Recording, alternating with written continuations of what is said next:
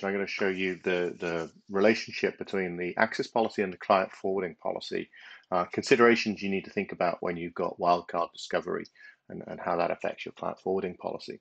So here I've got a very simple access policy. What this says is my application LDAP and CentOS are denied for the user mryan@welshgeek.net. LDAP is specifically a DNS SRV record, which I want to block, and CentOS is a specific server that's only available on port 22 for SSH, and everybody else, and everybody then gets access to every other application.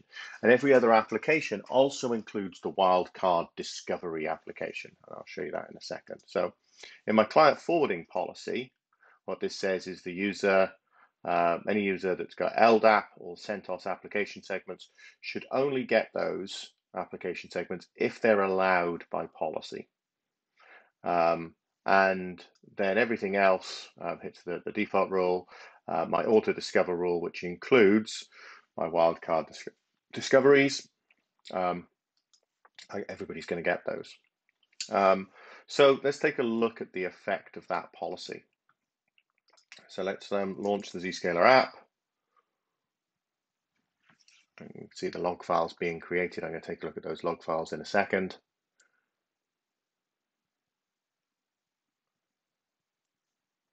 Give it a second to start the services. Let's open up the app. There you go, we're connected, internet security and private access. So we got all those applications. So let's take a look. Let's see if we can ping CentOS. Obviously ping doesn't work through ZPA, but it's going to show the DNS resolution. CentOS.welshgeek.net. I got a 164 address back. Let's SSH to centos.welshgeek.net, and it got blocked, and we get the warning. Well, that's good. We got blocked, but that's not what we expected to happen. We didn't expect the user to get the definition for centos.welshgeek.net. They shouldn't have even been able to do the DNS resolution. Let's do something different. Let's do the NS lookup, and we do set type equals SRV. Underscore LDAP underscore tcp.welshgeek.net, and I actually get an answer back, and it returns DC2, which would then enable us to go and get the SRV, but in this case the LDAP connection. So that's interesting. So let's understand a little bit about what happened. I'm just going to scroll up through my logs here. So this is the definition for the application segment. So we can see that. Let's just maximize this up. You don't need to read through all of this, but I got all my definitions. Or these are the wildcards. .welshgeek.co.uk, .compute.internal. And if we just run a quick search through that, find str.welshgeek.net. There's the welshgeek.net definition. You see, so that's why the discovery worked and CentOS triggered against that, because if I search for the actual application CentOS, it doesn't exist there, nor does LDAP. And so what has actually happened here in terms of the policy? The user didn't get the policy definitions. They didn't get the application segment for LDAP or CentOS. What they did get was the auto discover. And so the auto discover triggered, allowed the lookup to occur, and therefore that's when the user did the DNS lookup. It hit the auto discover. And we can see this in the diagnostics. Here it was my connection to the CentOS application. We hit the access policy LDAP that did the block, but it did the block on that access policy even though the application didn't match against the definition for CentOS. The client side, it actually matched the auto discover. So we still had to get the policy without the user getting the application segment, but it's not necessarily the desired behavior. So let's think about this slightly differently. If we go to the access policy, and let's change the client forwarding policy here, and let's remove CentOS. Click Save. Okay, so what this is now going to say is the user, the application LDAP, the user will only get it if they've got the defined application. If they're permitted, everything else will fall through to these two. The access policy still denies access to CentOS. So at this point, if I run that search again, I can see that my client's been updated. I've now got the definition for CentOS specifically. If I try and do that SSH now, I'll still get denied. I'll get blocked, and I'll get blocked at the client side, not in the cloud, because the application definition isn't there. And if I was to try and do a curl to it, http centos.wellsgeek.net, it'll fail because only port 22 was ever actually defined as the application segment.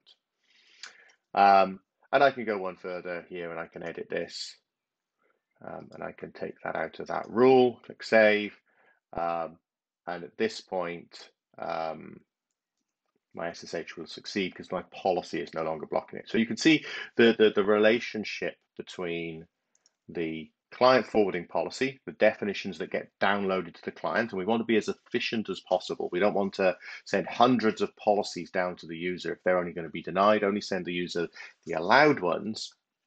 But we do need to be cautious about the auto discovery. So because we don't want the user in this case to get the LDAP lookup. If we go back to that NS lookup, we do set type SRV underscore LDAP underscore TCP wellsgeek.net, and the user is getting that answer. And potentially I don't want that to happen. So how do we do that? And that comes along with segmentation. So for the purpose of this test, I'm actually going to turn around and say, actually, I want to bypass ZPA for the auto discovery. So we click Save on that. So nobody gets the auto discovery, but everybody else gets access to everything else. So now, if I go back through here, I know that the user isn't getting the definition for LDAP, but they are getting the definition for CentOS. So now let's do the NS lookup under set type equals SRV underscore LDAP underscore TCP wellsgeek.net, and now it'll actually fail because it's no longer hitting that wildcard. Obviously, there might be cases where I still want wildcard kind of function, but if I want to specifically block a DNS SRV record, I either need to say deny access. But remember, DNS is quite a fundamental thing that needs to happen. So actually what I want to do is block that wildcard discovery from happening whatsoever. That prevents the user getting that SRV lookup. Everything else passes through. And my access policy here actually doesn't really make much sense to bypass, to do a block on this SRV record, because SRV by its very nature is a DNS lookup. Nobody ever actually connects to an application segment. This is why it's defined as port 1. We just want to enable the DNS to function. You don't actually connect to that host. You connect to the host that's responded, that's in the DNS SRV record response. So, in summary, if you want to block SRV records, you need to make sure you block the auto discover. That's fundamental in terms of the DNS. If you decide you want to use client forwarding policy to reduce the list of applications that the user's machine gets, you use this functionality. Be aware that they will still trigger potentially on the auto discover. They will still get blocked when they come via the access policy. So you're reducing what's getting downloaded to the client. That means that processing is more efficient. both in terms of what the Zscaler app needs to do to define those application segments, and potentially things like lightweight filters or whatever on Windows platforms. So it's more efficient. But be aware that sometimes what you think is going to happen, you'd expect this to actually get blocked at a definition, means that it does actually fall through to that auto discovery. Hope that helps. Hope that makes it clear. Any questions, email me, mark@zscaler.com. Thank you.